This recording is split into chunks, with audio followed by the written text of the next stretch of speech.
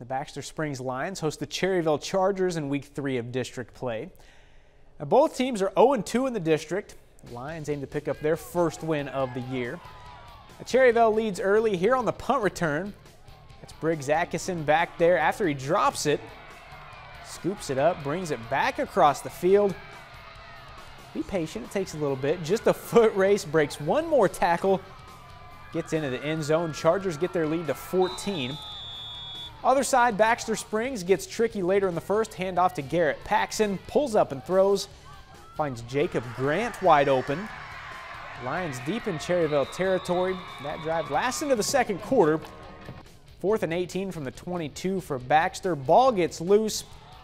Connor Wickham jumps on it for Cherryvale. They would go score again after that. Chargers get their first district win tonight, 42-6.